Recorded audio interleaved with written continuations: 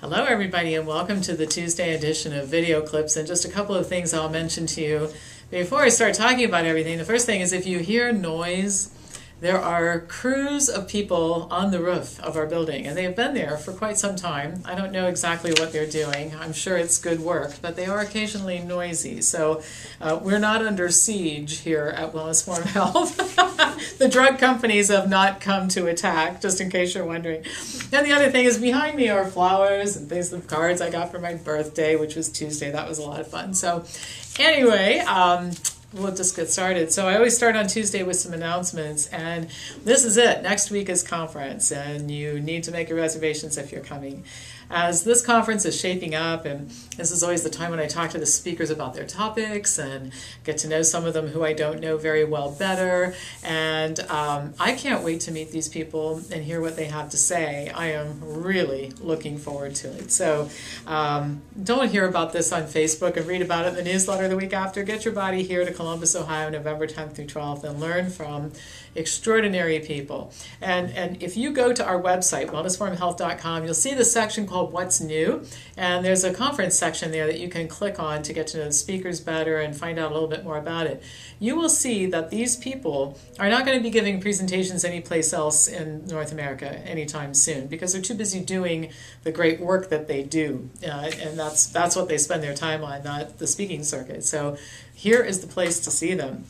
The second thing is Dr. Bregan is one of our business partners, Peter Bregan in Ithaca, New York. And of course he's coming to the conference. He'll be giving 2 of the presentations. He's the eminent psychiatrist who has never prescribed drugs and has done a lot of the reform work in psychiatry, which has been much needed. Anyway, we have a course that we've developed called Why and How to Withdraw from Psychiatric Drugs, and we're filming the last of a set of videos that are online lectures and talks with Dr. Bregan that are part of this course. And so if you come to conference, plan to stay an extra day on Monday so you can participate in this incredible event. Nobody who has ever spent an extended period of time with Peter Bregan didn't walk away but saying, you know, this was the most incredible experience of my life. And he was here earlier this year doing this type of thing, and everybody just felt at the end like we had been invited to a private conversation with Peter Bregan that went on for 4 days, and we were the luckiest people on the planet, because I don't know that anybody else ever gets to experience something like that. Last but not least, we have water filters. Julie Gardner in my office, who my eminent colleague, who is the solver of all problems. She's the person to give a project to. And we charged her with finding a water filter that met my specifications, which not easy to do, but she did. And we have under sink units, countertop units, shower units, whole house units. They take out lead, they take out heavy metals, they take out all kinds of things. This is an incredible water filter. It's the one I will have in my house very shortly when they get here this week. So if you are interested in water filtration, I mean, I've always felt uncomfortable the last few years where we tell people, you should filter your water, and they'd say, well, what should I get? I don't know, I'll get back to you on that. Well, I'm getting back to you on it. We actually have water filters now. So that's it. That's it for the announcements. All right, so I want to talk about the U.S. Preventive Services Task Force's recent posting on cervical cancer screening. There are very few cancer screening tests that are effective and that actually save lives. And by definition, a screening program should reduce the death rate from whatever it is you're screening for. One of the effective screening programs is Pap test. It does detect changes in cells that can lead to cervical cancer, and in every area of the world where Pap testing has become standard, the death rates from cervical cancer have plummeted. This is what you want to see in a test. Screening for early detection of cervical cancer does work. That's a different story than you hear from me when I normally talk about screening tests and how useless and harmful they are. The problem with cervical cancer screening here in the United States is the pervasive mentality that is so prevalent in medicine that says if a little bit of something is good, then more must be better. So in the United States, what this means is we screen more often, we start at an earlier age, we continue to test seniors, and then we add additional tests just to make sure we're not missing anything. These practices inflate the cost of medical care, and they frankly do very little to change the death rate in any meaningful way. So in the case of Pap tests, more is not better. In the Netherlands, for example, 4 times, well, in the United States, I should say, 4 times more Pap tests are done on women than in the United States, than in the Netherlands. But there is no difference in the death rate from cervical cancer between the two countries. Furthermore, in the Netherlands, the test starts later. It's only given to women between the ages of 30 and 60, whereas in the United States, we're starting at age 21, ending at age 65, and there are a whole host of doctors out there who are saying you should start earlier and go later. Well, in 2014, to complicate things a little bit more, the FDA approved a test made by Roche for human papillomavirus, or HPV. Now, it is true that HPV is a contributing factor to the development of cervical cancer, but it is not a primary cause.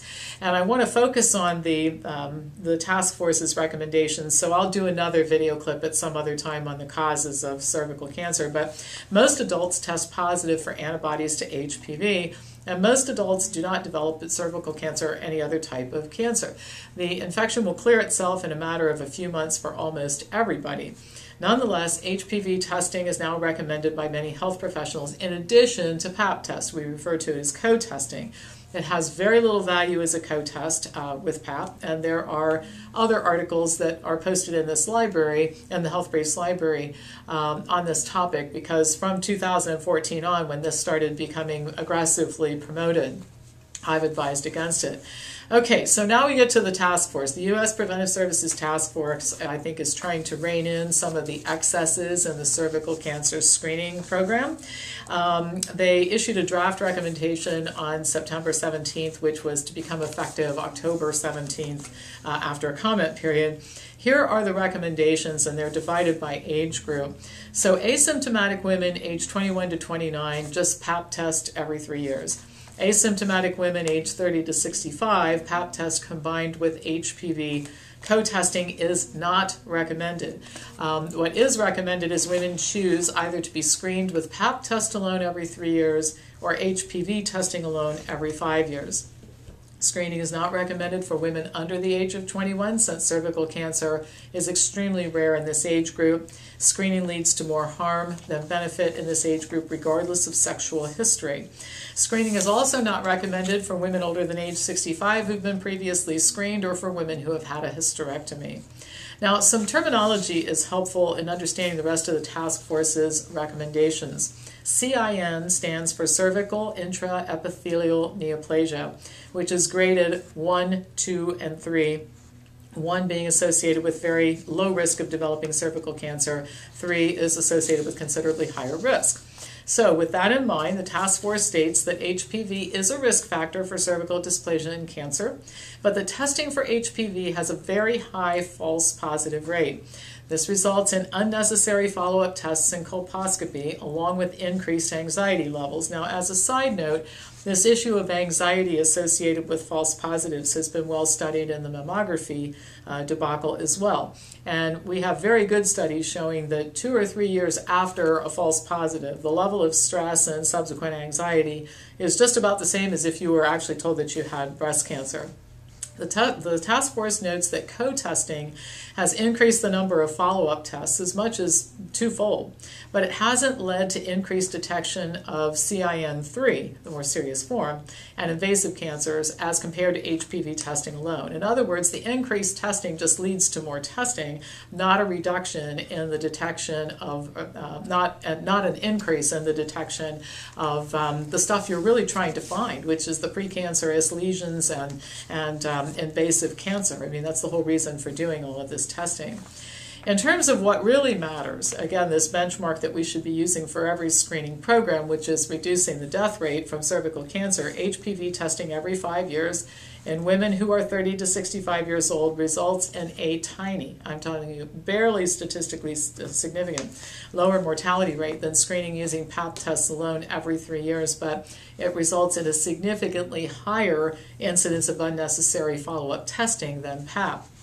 The task force directly addresses screening frequency, stating that Pap tests more often than every 3 years or HPV testing more often than every 5 years offers little benefit but does increase the risk of potential harms.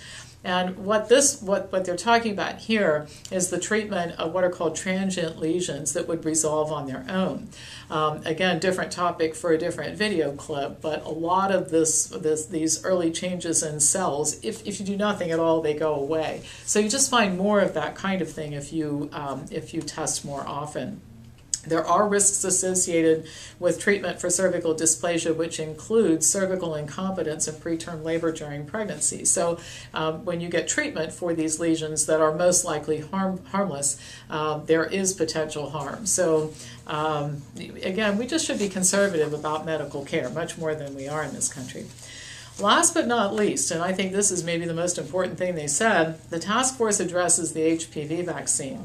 While acknowledging that the CDC recommends routine vaccination for both girls and boys, it states that the effect of the vaccine is currently unknown. You heard that right, unknown. I'm going to read the quote from this. Quote, current trials have not yet provided data on long-term efficacy. Therefore, the possibility that vaccination might reduce the need for screening with cytology or HPV testing is not established.